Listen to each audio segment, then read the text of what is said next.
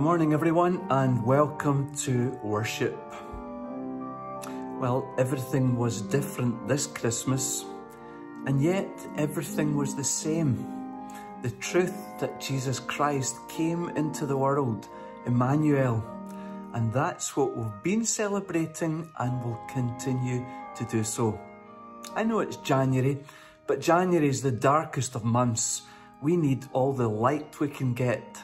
And so our praise today will still very much have a Christmas ring to it. I want to thank everybody who has contributed to this worship service today so willingly and ably. Thank you to them. And most of all, thanks be to God for the gift of Christ. Let us then worship God together.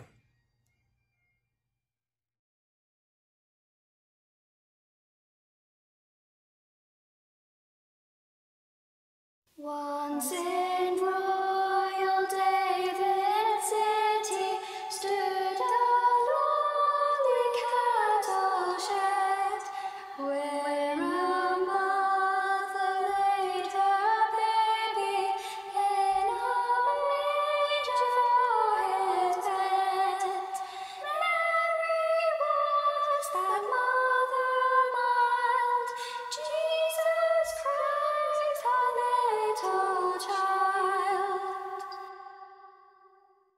He came down to earth from heaven, who is God and Lord of all, and his shelter was a stable, and his cradle was a stall. With the poor and meek and lowly, lived on earth our Saviour holy. And our eyes at last shall see him through his own redeeming love. For that child so dear and gentle is our Lord in heaven above, and he leads his children all to the praise that he is Lord.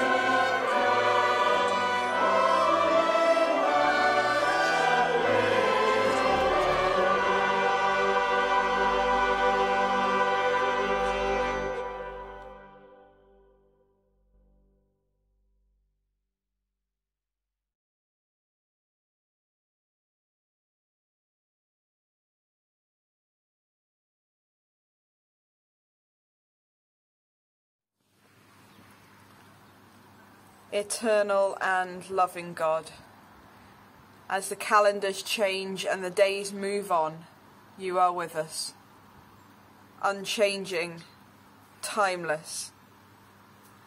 As we look ahead to the year to come and the path seems foggy, you are with us, guiding the way, shining your light that overpowers all darkness.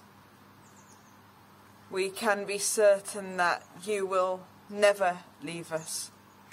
Father, you created us to be in perfect, trusting relationship with you.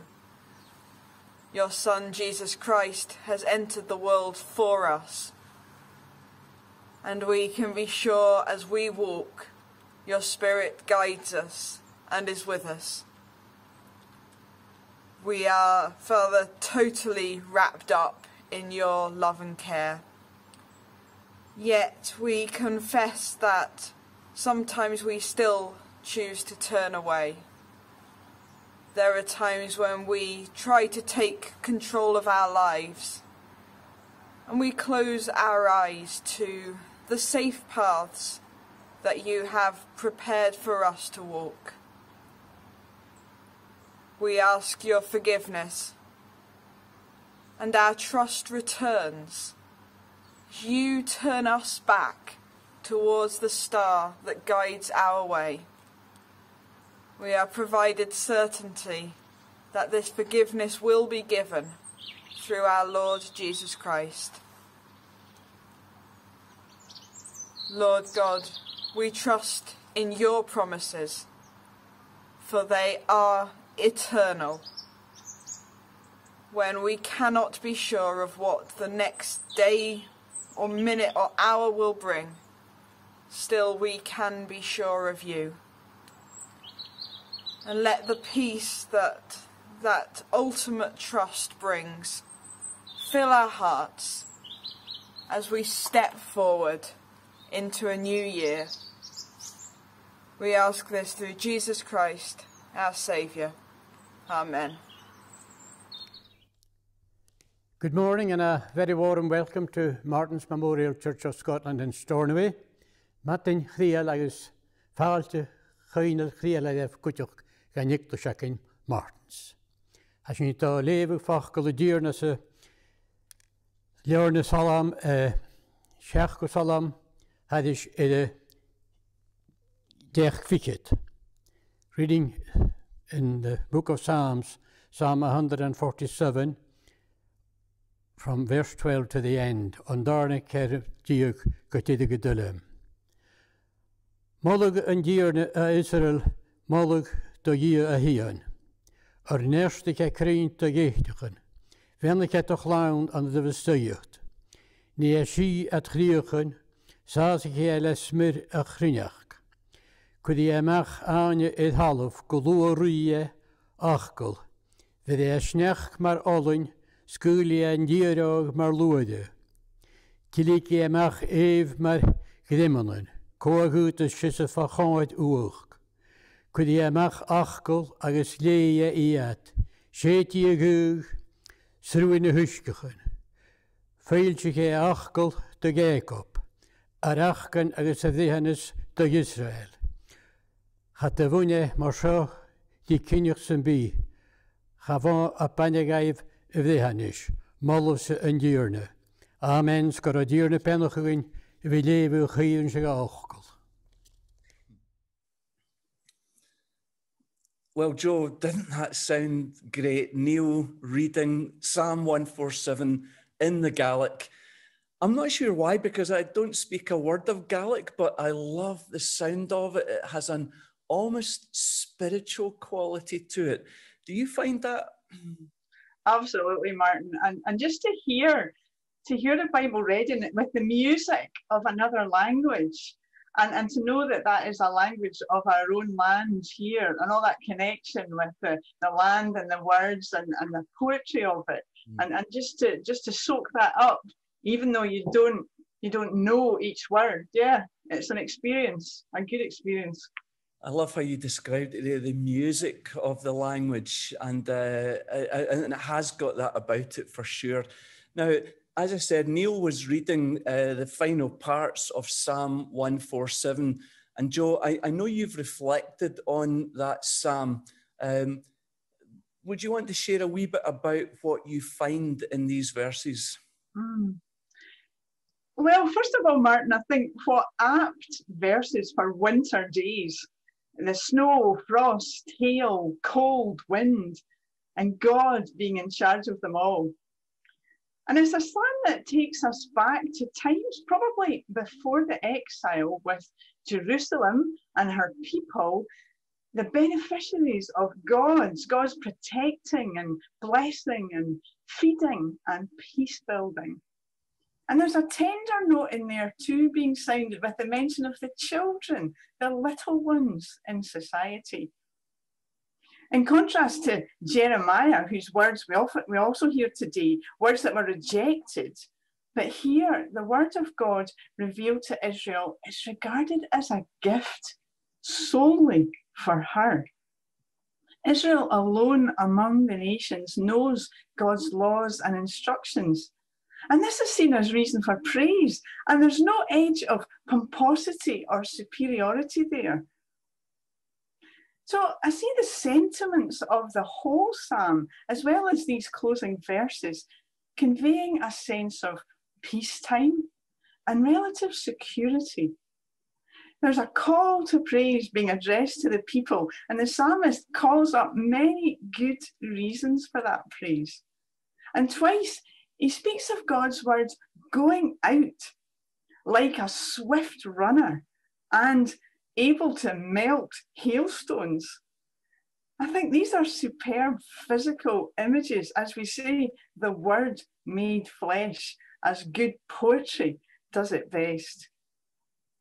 So it makes me think, what calls forth our praise at this year's beginning? Which of God's laws or commandments are feeling like a blessing to us today? We might even take time this week to write in our own words, maybe a short poem depicting God's word going out. What is it like? How does it behave? What poetry describes the effect God's word has on us? Wow. Thanks, Joe, for just finding such wonder in these lines and inviting us all the more into them, that we might appropriate them and take them into the year with us. Thank you for that, Joe. And might I just wish you every blessing on your work with Wild Goose and everything you do in this coming year. Thanks, Joe. Thanks, Martin, and to you. John chapter 1, verse 10. He was in the world, and the world was made through him, yet the world knew him not. He came to his own home, and his own people received him not. But to all who received him, who believed in his name, he gave power to become children of God, who were born not of blood, nor of the will of the flesh, nor of the will of man, but of God. And the Word became flesh and dwelt among us, full of grace and truth. We have beheld his glory, glory as of the only Son of the Father. John bore witness to him and cried, "This was he of whom I said, 'He who comes after me ranks before me, for he was before me.' And from his fullness have we all received grace upon grace. For the law was given through Moses. Grace and truth come through Jesus Christ. No one has ever seen God, the only Son who is in the bosom of the Father. He has made him known." Our thanks be to God. A quick Google tells us that Epiphany falls on the 6th of January, Wednesday. And the same search suggests that Epiphany is one of the 3 great Christian festivals. I'm not sure what that says about Pentecost, which for me should be way up the top of the list. But we shouldn't rush past Epiphany without at least pausing to reflect on what it might say to us. Of course, in specific terms, Epiphany celebrates the coming of the Magi, the wise men, and therefore through them, the manifestation of Christ to the whole world. Now, most scholars agree that the visit of the Magi was some time after the actual birth of Christ. So maybe it's no bad thing that we have Epiphany a little after Christmas Day itself. But the word Epiphany takes us further than that specific happening. The Cambridge Dictionary defines Epiphany as a moment when you suddenly feel that you understand or suddenly become conscious of something that is very important to you? Well, I'm someone who doesn't struggle to let my imagination run. I think in terms of Epiphany lots, therefore, whether up on the hills or walking along the beach, there are moments when the sun bursts through thick cloud. And it always feels to me like something of an epiphany, a revelation, a demonstration, and certainly a moment when I become conscious of something that is very important to me. What is that? Nothing less than God, and that God is here. And yes, that the heavens declare the glory of the Lord. Of course, this gets to the very nature of who God is. From the beginning, God has been in the business of making himself known. The creation itself is the outworking of the truth that God said, that God spoke, and there was something rather than nothing. We call it revelation, the sense in which God is made known. Listen, there are certainly times when there is a seeming silence from the heavens. In Isaiah, we find the Lord asking, "Was I not silent for a long time?" And in Samuel, we read, "In those days, the word of the Lord was very rare." Maybe you've known something of that silence. Maybe you've felt your prayers to be bouncing back at you, unanswered. Maybe you've been in anguish, wrestling with who you are and why you're here and what's the point, and maybe you've sensed no answer to these deeper questions. Maybe in these last 9 months, maybe right now, you're asking, well, where is God in all of this? It's okay if you're asking these questions. Absolutely, sometimes the silence is deafening. But the big picture is of revelation, of the voice of God going out. And how is it heard? Through what means is the voice of God discerned? By what means does God reveal God's being and nature and character and purpose? Well, first of all, in what God has made. The psalmist writes, "The heavens declare the glory of God. Day after day, they continue to speak. Night after night, they make him known." So the creation itself reveals something of who God is. And Paul writes that what may be known about God is plain because God has made it plain. For since the creation of the world, God's invisible qualities have been clearly seen, being understood from what he has made. So friends, there is something of God's unveiling in the mountain and in the ocean and in the stars at night and in the desert and in the forest and in the birds and the beasts. Everything that God has made speaks of God.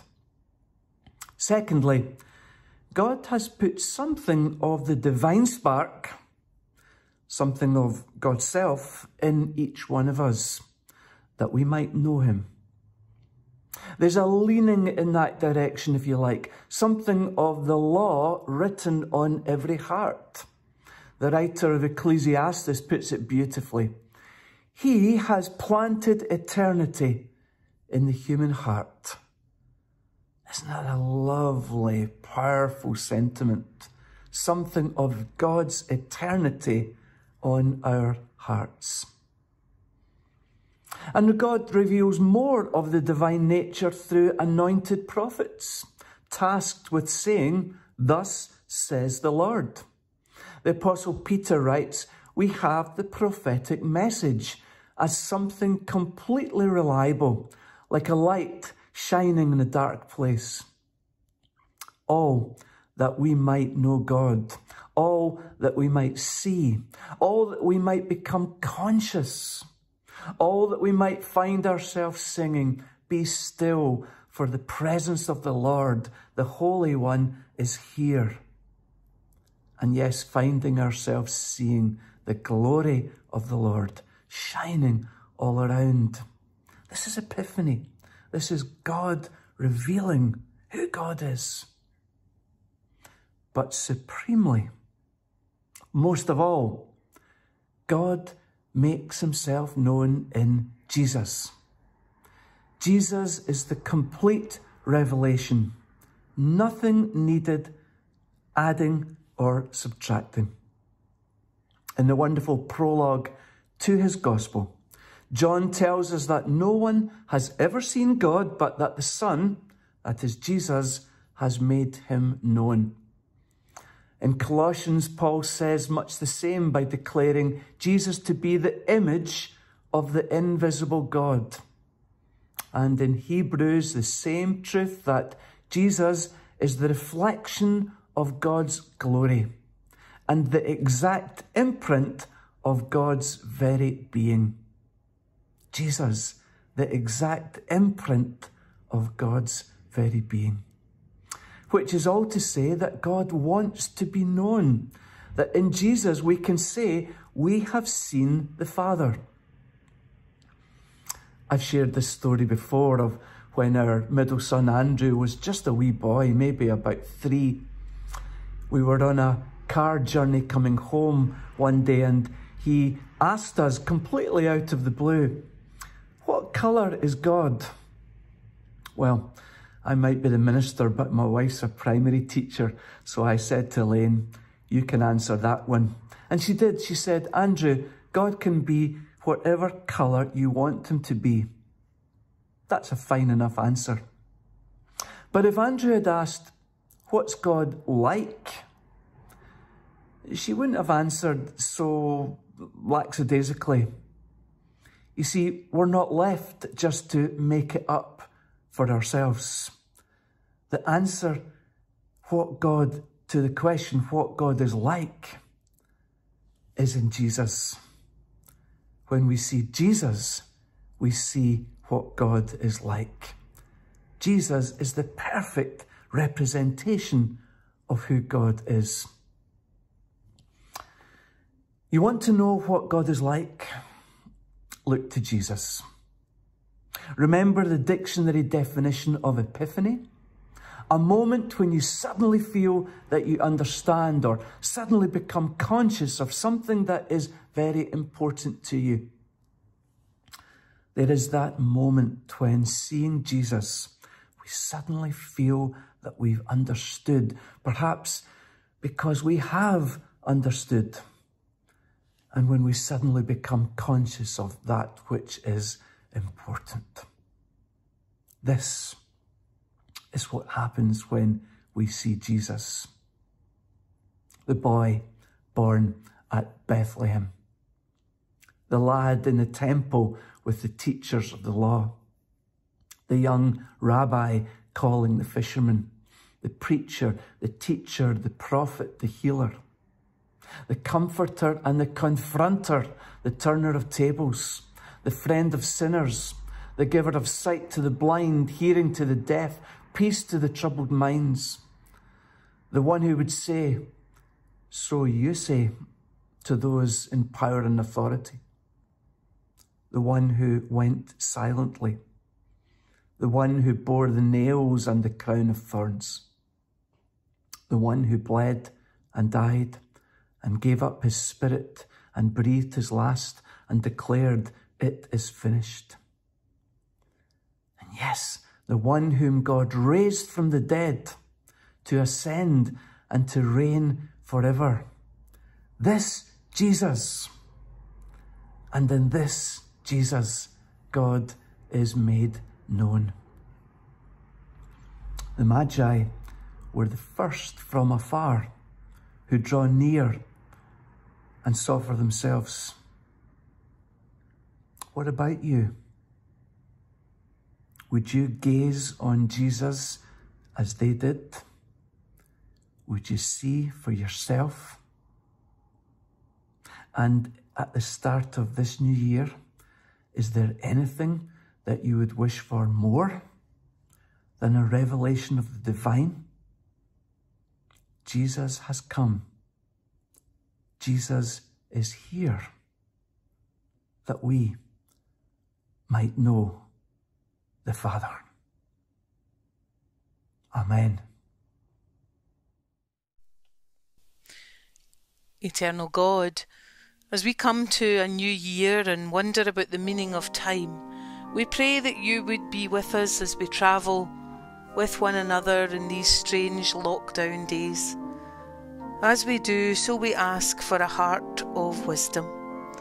As we reflect upon all the endless possibilities of creation, we're overwhelmed that you gently called each one of us into being, that we were known to you before our birth, that you gave us a name, that you made us all in our own uniqueness. We give thanks for your word made flesh among us. Eternal God, bless your church, that it may grow in love for you, that it may grow holiness, that it may grow in these lockdown days. And we remember before you all who reach out in mission to tell of your love and your saving power. Eternal God, darkness covers the earth and its people, but the radiance of your light burns away its shadows, illuminates the smallest corner, and heralds in the start of a new dawn, where hearts no longer fear, where souls might be set free, and sister shall follow brother, nation shall follow nation, and kings and princes bow down in awe before the one who comes to reign.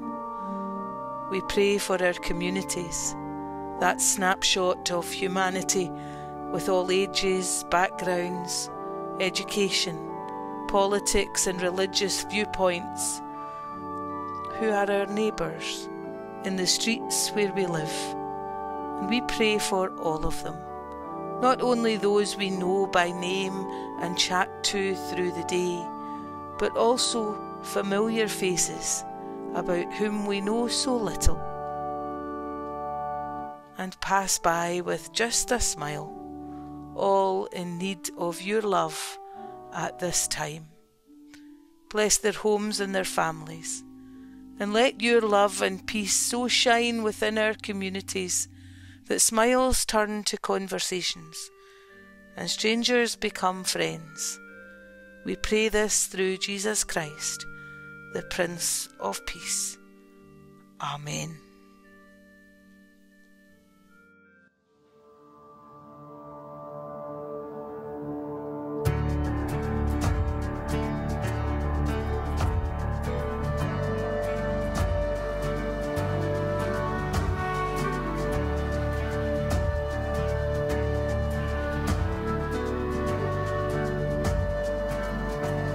A child has been given,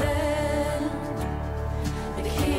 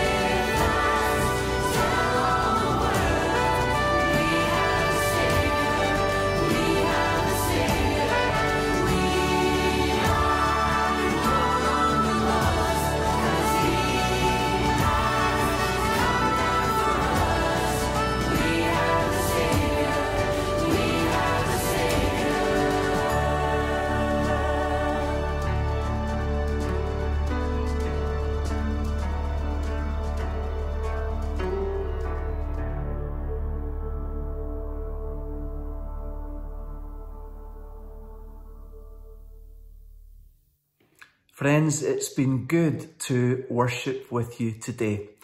I hope you have been blessed by our time together, perhaps challenged, perhaps comforted.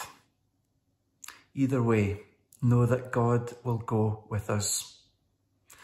We'll finish the service with the benediction, and I've turned again to Neil, our elder friend from Stornoway, to lead the benediction.